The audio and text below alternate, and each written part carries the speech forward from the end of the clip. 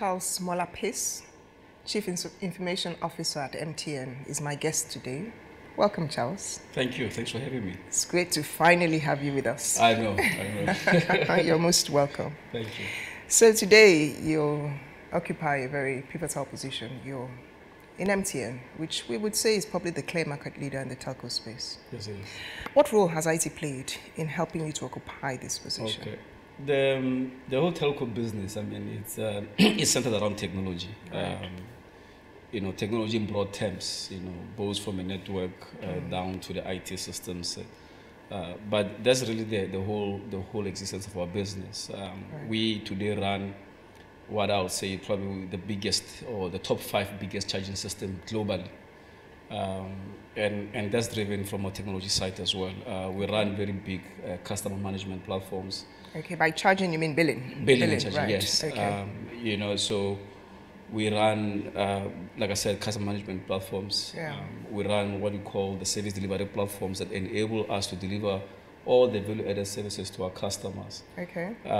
We wouldn't be able to do that if we didn't have a very strong and robust technology and basically very good platforms. We won't be able to do it. You look at spaces like machine-to-machine, for instance, that's technology again playing a role.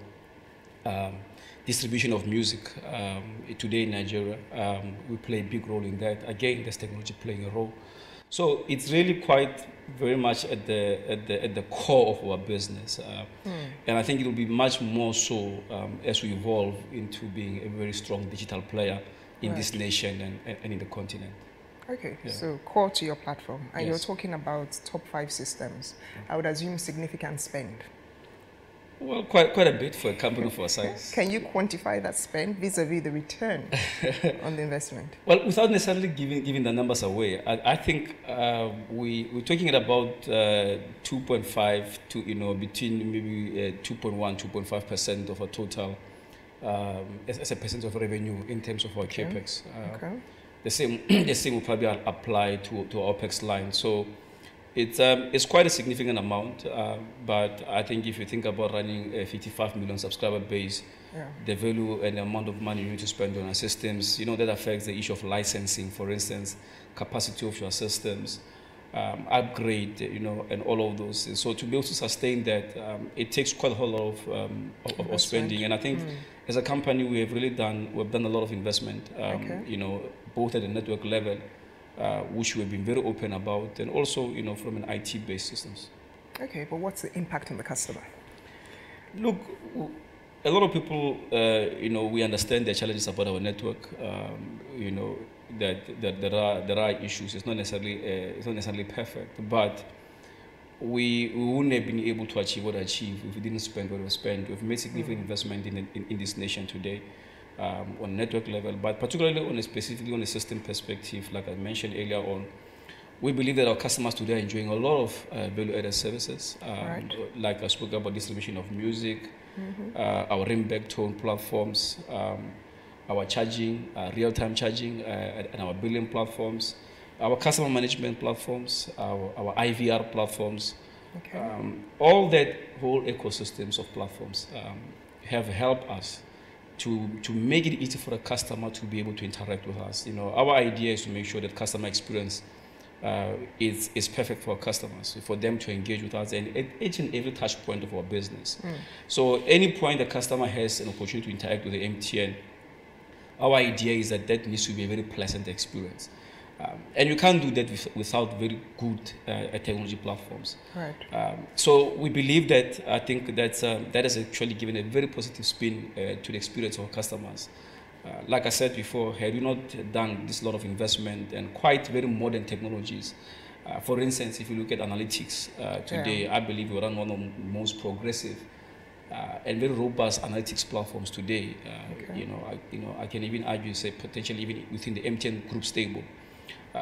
That gives you very strong capabilities to do business, to profiling our customers, to be able to make sure that we can give them bespoke products and services. Without that investment and without those systems, I think the customer experience won't be what it is today. And certainly there's room for improvement. We're making the investment in the right areas. And I certainly believe that going forward, it can only get better, it can only improve. Okay. So you're talking about you mentioned the quality of service. Yes. And yourselves, as well as probably all your telco players, have their customers complaining. What specific measures are you taking to improve the quality of service? Okay.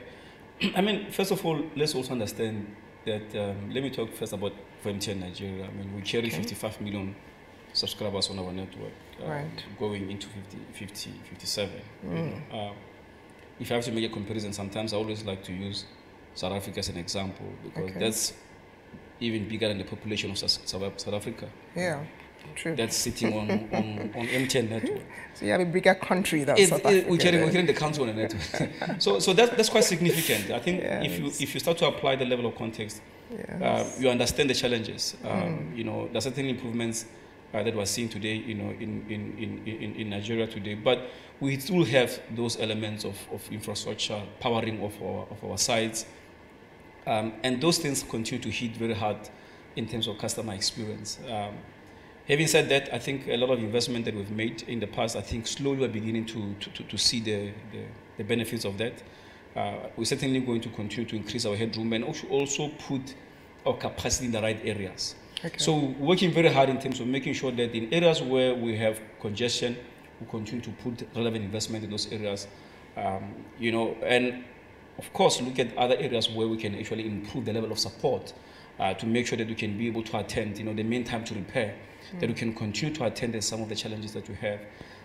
Our view as a business, I think, is that we believe we're making very strong progress in addressing the issue of quality of service. Okay, so you recognize the problem, you're taking concrete steps to address it. Yes. Let's talk about you, your role at MTN. Yes. What would you say have been the most exciting moments? What are the most challenging parts of your job? Okay, I mean, the Chief Information Officer role, it's one of those, I always say, thankless. You get your reward when you get to heaven. because you see, you deal with external stakeholders. Right. I think by far for me remains the most exciting position within the business. I think you have an opportunity to deal with different types, different units. Remember, because you provide service to all elements of the business. You provide service to marketing in terms of the value propositions, launching of products. You provide services to sales and distribution to help them penetrate the channels. Then you deal with enterprise solutions to ensure that they can go into the enterprise segment. Then you go into HR, finance. It gives an opportunity to be able to understand the whole end-to-end value chain of the business, and that is very priceless. And for that reason, I think it remains a very, very exciting role for me. But of course, it's a very challenging role. Keeps you awake. You look at 55 million subscribers on the network. They generate so much data. Ability for your systems to cope with all these transaction volumes on a day-to-day basis. If something goes wrong on the network, potentially, you do one little thing wrong, you can affect, 10 to 15 to 20 million customers at once. So it's a very critical function. It remains exciting, but it's something that definitely does keep one awake at night. Keeps you on your toes, right? It does, very much, very much. Excellent. So for those out there, what advice do you have for them? There might be people who are looking to be in your role, in the future, maybe 5 years, aspiring to be in a role like yours. What kind of steps should they be taking today? Okay. So that 3 years, 5 years, they're there. First of all, you have to do it because you like it. You have to do it because you have the passion for it. You're passionate about it. Because nothing else can make you do the job more. Do this thankless job. Nothing else. I think it's important that you enjoy the role. First, the passion for technology. You have the ability to be able to work under pressure. Again, it's a 24/7, 7 days a week function, all throughout the year. But it's an exciting role. So for me, anybody watching who's interested in going to technology, I think, particularly if you look at what's going to happen now going into the future, because everything really goes digital nowadays. I mean, there's a very strong migration into digital, into convergence. That makes technology, the anchor of everything the society will be based on. We're also now talking about, somebody was saying software is eating the world, that you're moving into an era where the whole thing will be driven purely by software.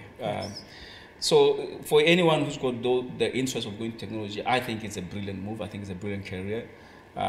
You know, it presents so many aspects of the business. You know, either be it what they call data scientists, because people are saying now that in the future, data scientists will be the opportunities of the future.